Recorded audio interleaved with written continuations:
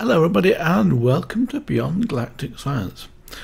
At the end of the last episode we'd got the key and we'd been going around sort of just having a look around the place a bit, I suppose. And actually now I've got this bow enchanted. I've been back home a few times, but I'll just get the bow enchanted up here and see if I can get this, take out this skeleton who will shoot me like crazy if I don't. Not bad. Took out a bit nearer. Most things just fall down here and drop dead. And I've also been around and I've actually picked up some sheep. Well, a sheep, a pig and a cow. Now we've already got a cow from before.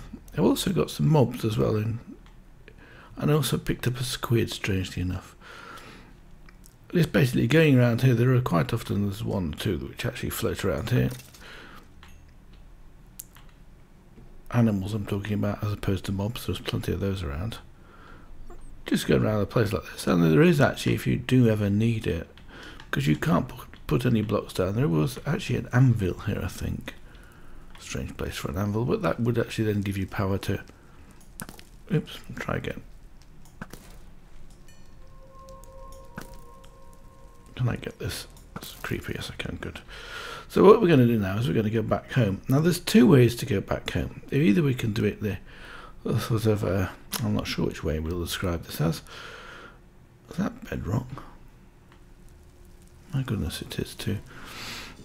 We can either use the Tardis to go back home, or we can simply take the teleporter here and right click it and start teleportation, which is the one I'm going to do. So we're now back at base where I've actually set up in the early days the dialing devices, all the RF tools, matter of receivers and transmitters. And what we're going to do now is we're going to put down the Tardis. Now to do that, all we do is we take the Tardis kit, which I think is in my bag now. It is. And right click it. Like that. And I want it around about in front of the front door, probably around about here.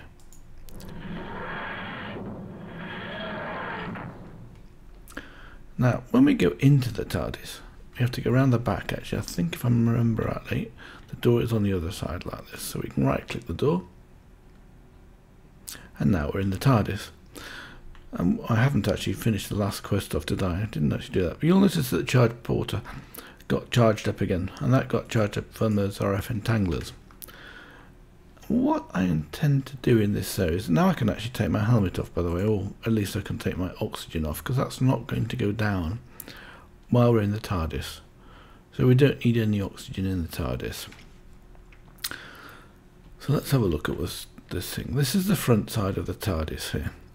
And they've got a series of controls on here. These are flight controls.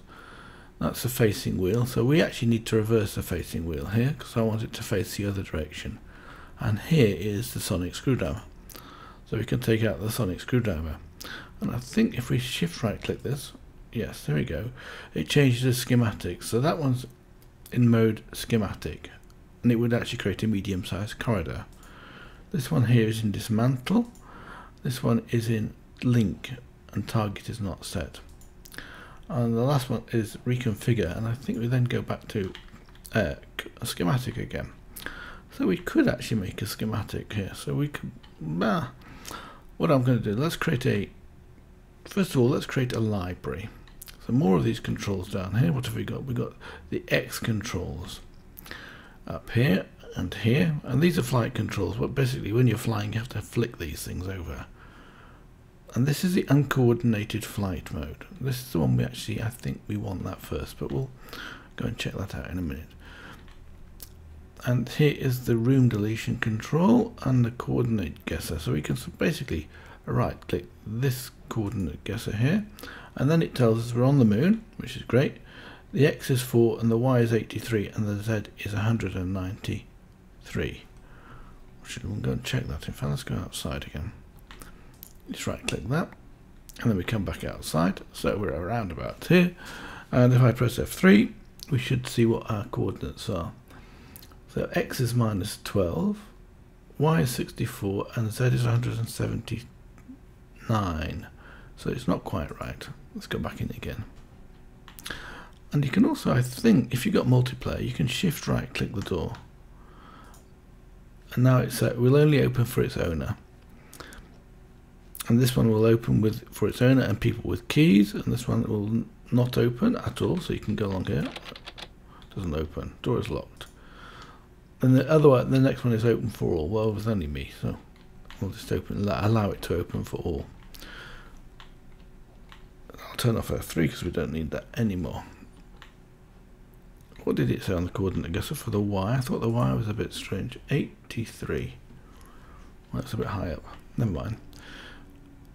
Now here we've got the rooms we can create. So this is the back side, as it were, I think. So the first thing we need to create is a room. So we right click this button up here and it changes to rooms. So here we can create a big chamber. Do that again. Medium sized farm, which we will create fairly soon. A medium chamber and a library. So that's what we're going to create first. Actually, I will tell you what to do.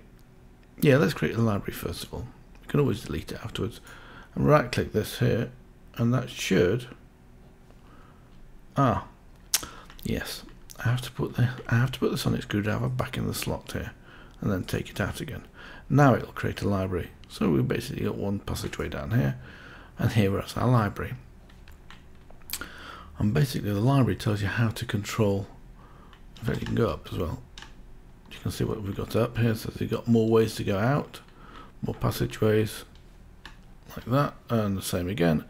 And this is actually where you can see outside. And what you can see outside is, well, just space at the moment. So let's come down here. And this, by the way, is the room deletion control here. Room control panel. And I think if you shift right click it, will in the right mode, in the dismantle mode, it will actually delete the room. So right, here we got the sort of the user guide for the Tardis, as it were. And here is flight. So let's have a look at what we can do with the flight. And that's the first menu. Let's click the menu. I think we can right click the menu, that's alright. So instruction codecs. So now we then right click flight and we're in the flight mode. And what we then do is we go right to the console. Let's have a look at the console next. And then we've got the 4 different consoles here. So let's have a look. Then you've got the 4 sides, so the front side. Let's right click that. I keep left clicking it. It's not so useful. So get about here and we can then sort of read this. So we've got the quantum handbrake, which is on purple on the left hand side here at the bottom. Then we have the speed lever. And we, for the first time, we actually need to get XP. And then the absolute flight control sets the absolute flights in or out. That's presumably if you want to just go to a specific place or move left or right or up or down a bit, you can use the relative ones. And the flight controls, these buttons you have to press when they're going. And then the gauges, I don't think they're actually completely up to date with this, or slightly different. We dealt with the facing wheel here, this is the red one, so which way it'll land when it stops. And the screwdriver generator generates a new screwdriver or absorbs one of the Arctron. One for Arctron energy. Okay. So presumably you need to have some Arctron energy to create that. So the next one is the right hand side. And this is where we started here. We've got some X controls here. So these are the ones which change your coordinate system. And it says the first, the latter levers are for smaller changes.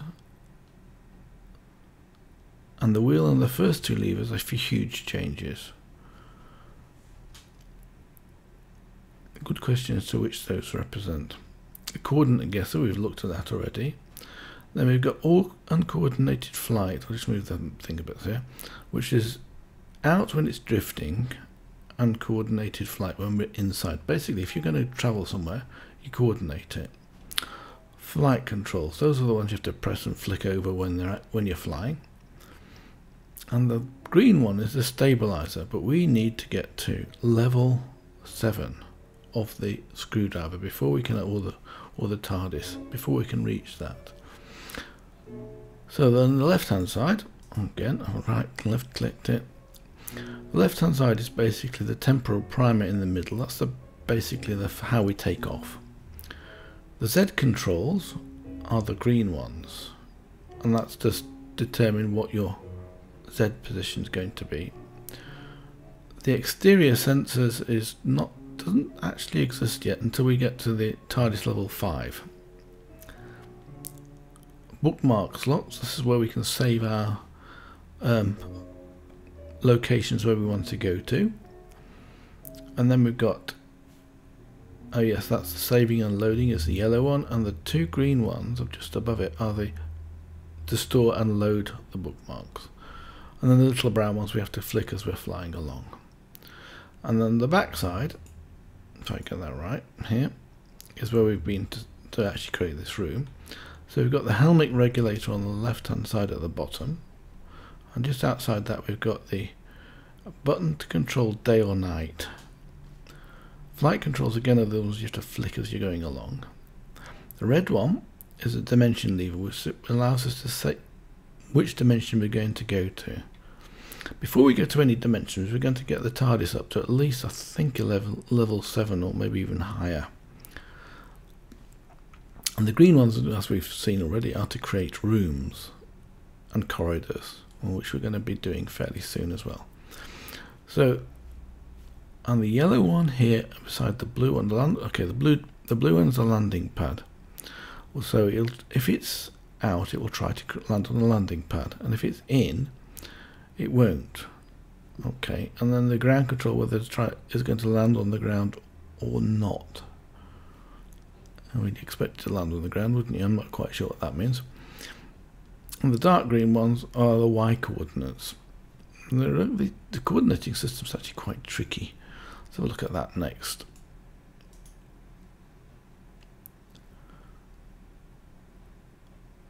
Okay, we've basically got X, Y, Z in the coordinates. It's as simple as that. Now, next one we got is takeoff. We're going to maybe take off today. I think probably we will do. So, what we've got to do is we've got to set the coordinates, which I don't think we need to do, because we should be able to land where we are. Activate the temporal primer, engage the helmet regulator, and disengage the quantum handbrake. Those are the 4 steps we've got to do. Well, we'll only do 3. I think we'll just drift to start with, because that's the next one along the list. Right, and the list here is drifting. So it's a good way to train. So that's what it says. And then you can also change your direct destination when you're finished as well. Okay, and if you miss the controls, the flight controls in flight, you either get damage, and this is the damage repair. We're going to have a look at that in a short while. But I think we've got to build a few things first. So let's build, first of all, the lab. So we have to make one of these temporal labs. And the temporal lab will actually allow us to make a chronosteel, which is an iron ingot, goes into there and comes out as a chronosteel ingot. Dalicum, Dalekanium, I would say, is one for gold.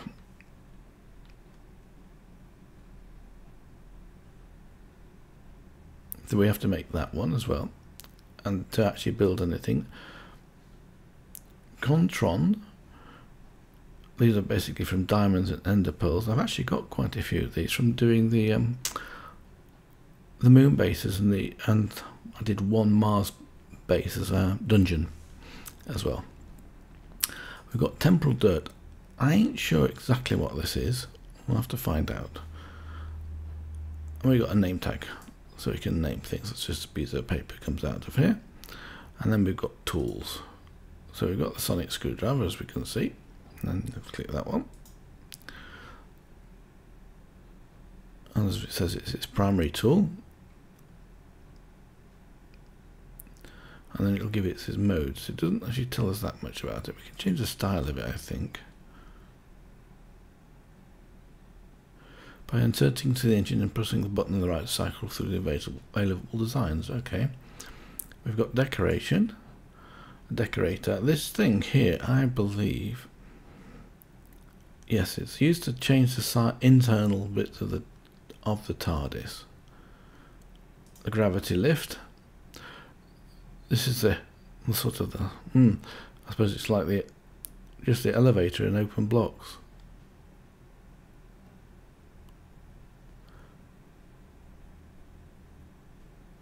I'll have to get into doing that one sometime. The Arcton batteries. Again, we can actually make these, but we have to use the other items. Roundels. Now roundels are interesting. This allows us to connect basically everything together. So for example, if we've got Ender IO conduits and things, we can connect all of those together without having to run pipes all and cables all through the Tardis. So these are basically like little access points. What have we got next? A landing pad. We probably will make a landing pad, because then we can actually land on somewhere sensible instead of just landing on the roof or somewhere like that. And then we've got the engine, as we've seen that before. And this is where you actually give people permissions as well, to let people to do things like that. And then you can upgrade it as well. So these are basically the upgrade slots. Well, maybe try that sometime. What else have we got? TPM, prevention matrix. So that actually acts like the opposite of a landing pad. Okay, and then credits at the bottom. So who's done what in this one? So that's the library. Right, let's go out. I'll see what else we've got. We've got the front door there, and all of these things here basically don't exist yet. And down here we've got a little lift. So if we press shift, we fall down, and then we come to the engine area. That's the temporal engine. If I think I right click that button there. Yes, it shows you the different bits and pieces here that we've got. So this requires Chronosteel to repair, and some of these I think will require, that's Contron. What else is this one? Dalek Anium, and then we have some buttons here. Oops, a bit too fast with the thing. So this is, then you can change the, I think we can right click this, tentish, main, full. I'm not 100% sure what that means, but there we are.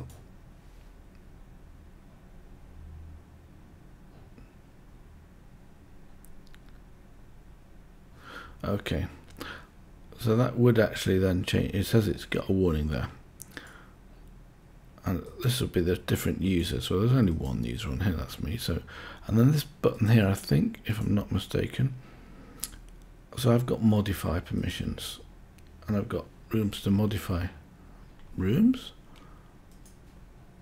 roundels, transmat, recall, recolor. So we've got recolor and fly and spend points. So presumably you can push these in and out if you want to prevent somebody doing that.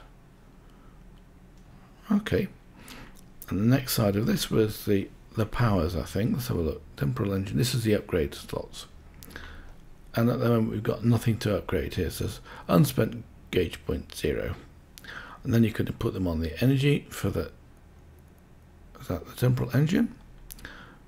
I've got to find a lot of this out myself, so let's have a look. What else have we got? That we're done, and here,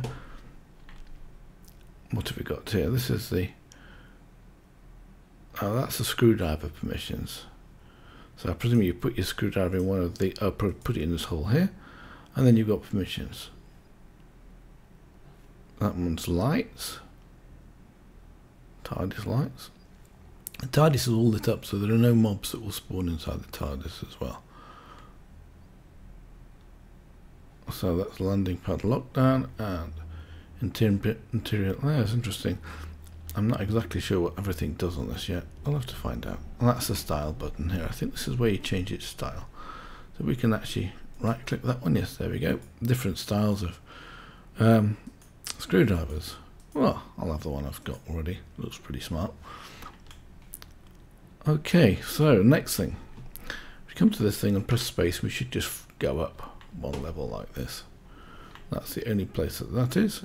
You can of course jump down like that and take fall damage if you haven't got the fall protection on, or fly up. Right, now let's have a look. What did we have to set on here? I'm going to take a little pause for the time being. This is actually, if we right click here, of course, it says this is X4. And this is the dimension moon and the Y83. And then we want to come around here like that, and then Z193. Well, I do remember, we need to build something. Let's build a temporal lab first of all.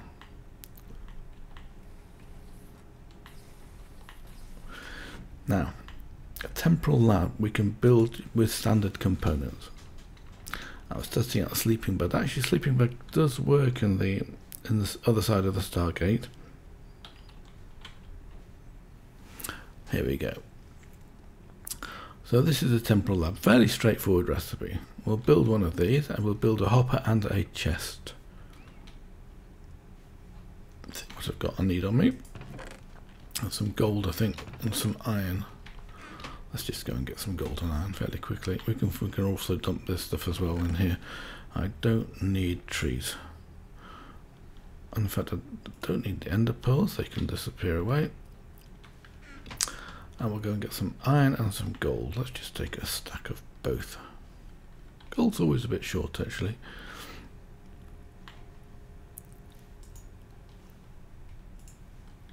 And we need some glass, which presumably we haven't got at the moment, and some redstone. Okay, one of each. Redstone. One glass is here, one redstone is here. Now we should be able to build a temporal lab. In fact, this is the first thing you do need to build. We're also going to build a hopper, so we need some more wood. I've got no shortage of wood around, by the way. Oh, that's a lot.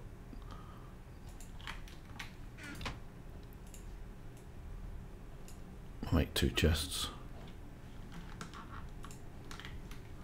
Put the rest of the wood away. I don't think we need that for the time being. And then we'll make a hopper.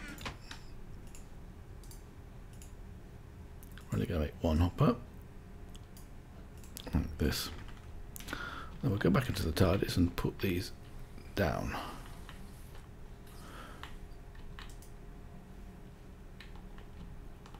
Like somewhere. So what we'll do next is to build another little room. So let's put this into here now. So we built a library. Let's build a corridor lift, corridor junction, a corridor. Let's make a long corridor. Okay, I'm not sure which is long. Take that out again. And we've got the library over here. I'm not sure I can do it this side. Let's have a try. Oh yes, we can. Good. So now I've built a corridor with some side pieces on it and a room control panel. Actually, let's go and change this to dismantle. If I right click this, right click and then sneak right click to remove the room, so that should then disappear. Let's make a short corridor. Let's make a T-junction. Come back over here, put that back in here. I'll have to change the mode of that if I don't forget. Right, a T-junction. Let's make that's a T-junction, 4-way. Okay, take this out of here. Now it's still in dismantle mode. I'm going to have to put that back into configuration corridor mode. I don't think it did delete the room. Never mind. We'll do it like this. So now we've got a 4-way junction here. I'm a bit confused about this. It says you can delete it. No, it wouldn't make much sense to do that at the moment. So with this 4-way room, we're going to build another room off it. So now we need to change this to rooms. I'll put that in there, of course. So we can create a big chamber. Let's create what have we got? A medium chamber or a library or a big chamber? We'll have a medium chamber like this. I'd like to put it here actually, but I can't, so I have to put it here. Actually, we'll put it here at the end. Like that. Right click this, and we now have a medium chamber. And as you can see through this. So if I go and have a look at here, that's the library over there. And on the other side you'd have the other one. So that's how this sort of dimension works. So what I'm going to do in this room here now is to put down the chest that we have done. I'll put it down, say here. And on top of the chest, I'm going to put down the temporal laboratory like this. And on top of that, I'm going to put down the hopper. Now, of course, that's a little bit more difficult because you've got to fly and shift at the same time. Let's just right, got it though. And inside here, we're going to put in. Let's put 16 blocks of each in.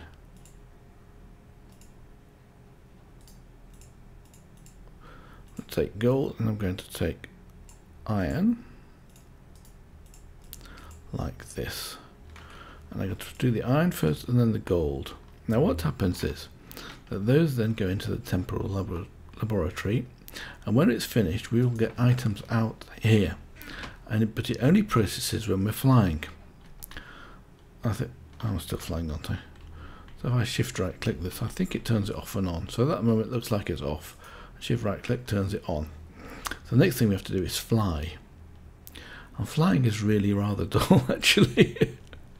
I will be honest with you. So let's go back. Right, now we have to do certain things. So let's remember what we were doing first of all. So what have we got here? Flight controls. So the flight controls. This is the coordinate system. At the moment it's set to 83. It probably means I'm going to land on the roof. So landing on the ground is what we want to do, and use landing pads if possible. We want to make a landing pad. We haven't got any yet. So that's set to nighttime. If I click that one, then it's set to daytime. If you go and have a look in one of the rooms in a minute, which we might do, we'll see that one. Now, what have we got here? This is the temporal primer.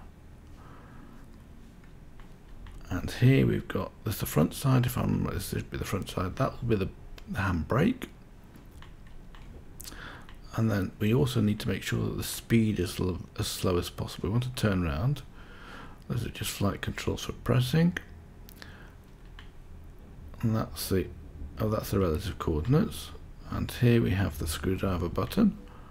And here we have the zigzag plotter. Interesting. We actually press that.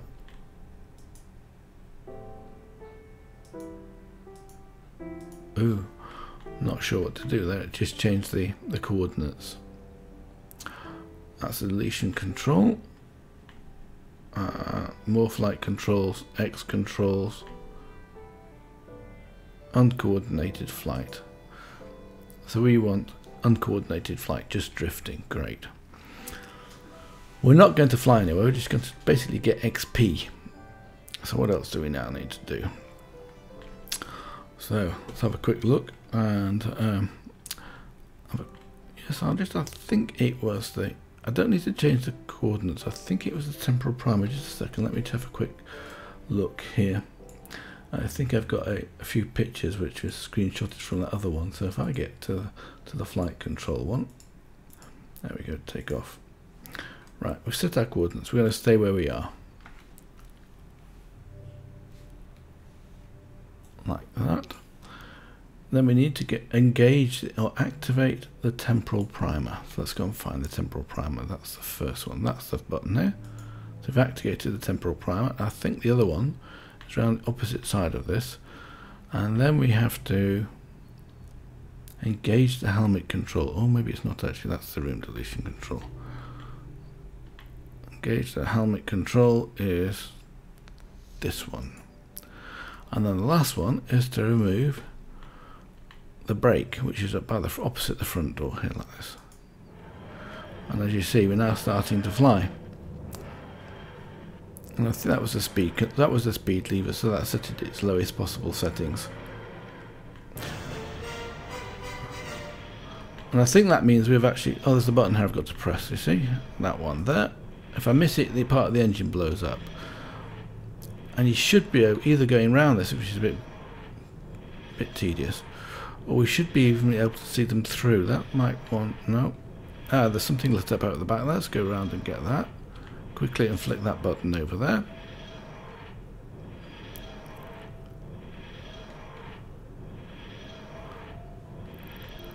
And just quick look, have a look around at these things here. If I had to right click this, it should say drifting in time vortex. That's the another thing I've got to go and flick over, which is here. That's the other one of those.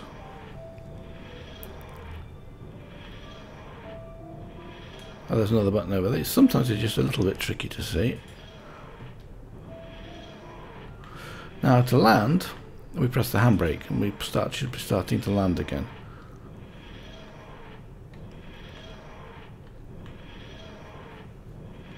What I'm going to do between this episode and the next episode is do a lot of flying to bring the level up. You see now here we've got the XP gauge, so we've now reached level 1. Boom. Ah. Well, we've reached level, and these have all increased a little bit. So I've now got 5 rooms. Energy's increased. Speed control is as slowest as it can go, I think, 1.8 out of 50, and the shields are up. Hopefully, if I open this door, we're not in a bad place. Actually, we're exactly where we were before, and we've been turned around, which is fantastic. Let's go and have a look inside again and see whether or not we actually managed to make anything in the Temporal Laboratory. We did. We managed to make 10 Chronosteel ingots. Right. I'm going to say goodbye for now, and I'll hopefully see you next time, where we will do. Between the episodes, I'm trying to go and get this up here in terms of experience. And basically, it just means running around this console, flicking the buttons and the buttons and levers until we've got the higher levels. So until then, bye for now.